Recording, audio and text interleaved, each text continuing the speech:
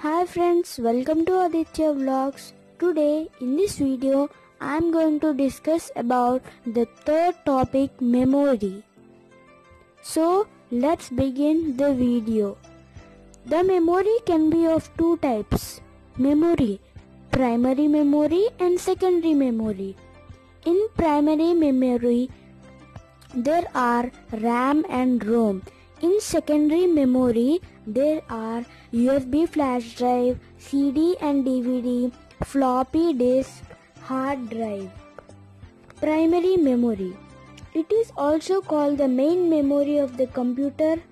RAM stands for random access memory and ROM stands for read-only memory. But both these memory differ from each other in the following ways. RAM and ROM.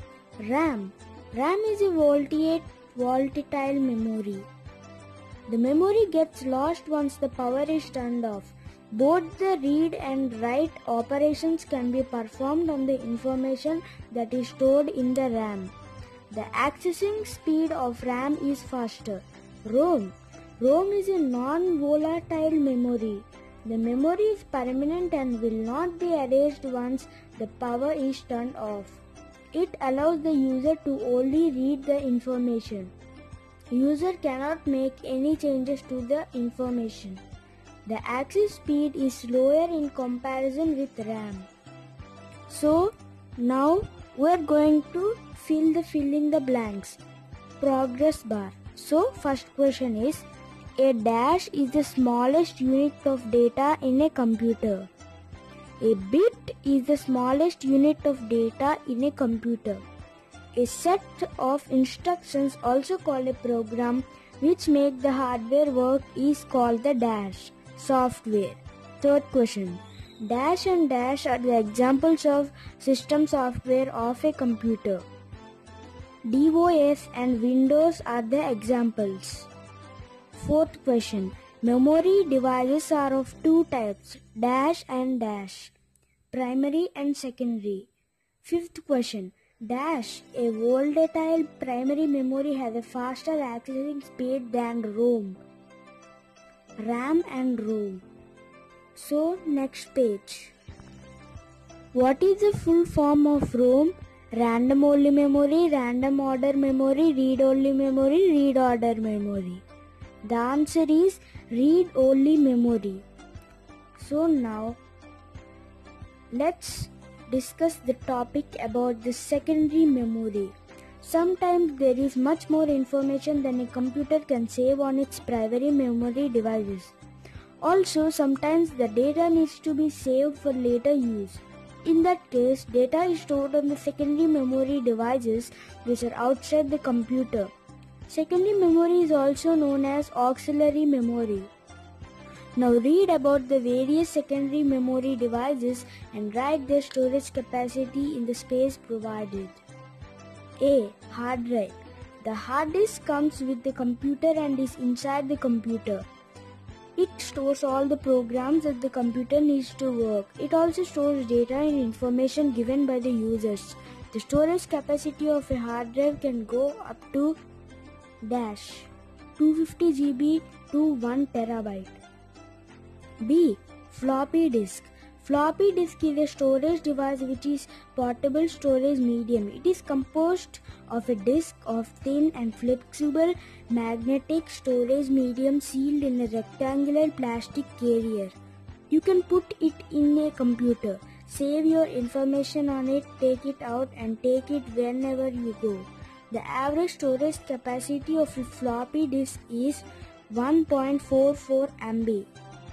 Floppy disks were the ubiquitous form of data storage and data exchange from the mid-1970s well into the 2000s, when they got superseded by data storage devices with much greater capacity such as USB flash drives, portable external hard disk drives, etc.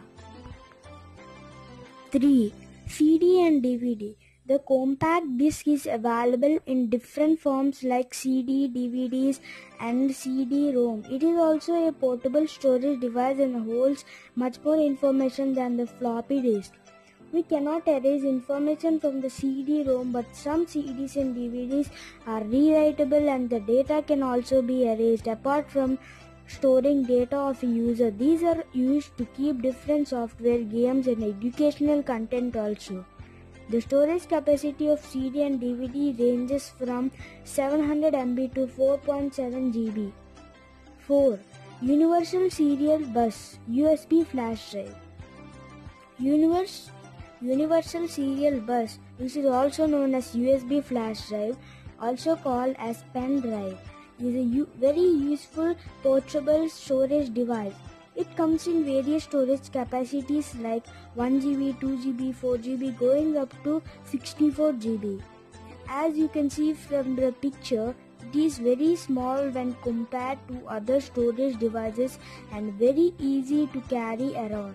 You can easily read, write, delete or transfer data from the USB flash drive. Now let us see how many CDs we can store on a 4 GB flash drive. If 4 GB is equal to 4096 MB and 1 CD is equal to 700 MB, then 4096 MB is equal to approx into 700 MB. Geek rule. The CD-DVD drive is meant only for CDs and DVDs. Inserting any other object will damage it. The CD surface is very sensitive. Any scratch or damage to it can prevent the data on the CD from being read by the computer, so handle it with care. In the computer laboratory, locate the part of the computer where the hard drive is kept. Also locate the ports from where a CD, DVD and a pen drive get connected to the computer. Is there a port for a floppy disk too? In 1956, IBM shipped the first hard drive in the RAM AC 305 system. The drive held 5 MB of data at $10,000 as a megabyte. The system was big as 2 refrigerators and used 50 24-inch platters. Here is a question for you all. Which of these is a more useful, a CD, ROM or a DVD or a pen drive? Why? The question is over and now I am going to discuss about the megabytes. Basic parts of a computer are monitor, keyboard, mouse and the CPU. The hardware is all the input and output devices which we can see and touch. Central processing unit is the brain and the heart of a computer. There are primary and secondary memories or storage devices. Primary memory devices are the main memory of a computer and they are random access memory RAM and read-only memory ROM. Secondary memory device can store large amounts of information and are the auxiliary memory devices. They include hard disk, floppy disk, USB flash drive, CD and DVD. Now I am going to tell you the vocabulary, the full forms. CPU, Central Processing Unit. RAM, Random Access Memory. ROM, Read-Only Memory. Primary memory, secondary memory, hard disk, floppy drive and USB flash drive. Now here are some questions. 2 questions for you all. So now I am going to ask the first question. What do you mean by computer hardware? Name at least 5 of them. The answer is the hardware is all the input and output devices which we can see and touch. Second question is, what is the software? List down the difference between its types. Guess the answer? Yes, you're right. Software is a set of instructions, also called programs, which make the hardware work. Software cannot be seen, it can only be used.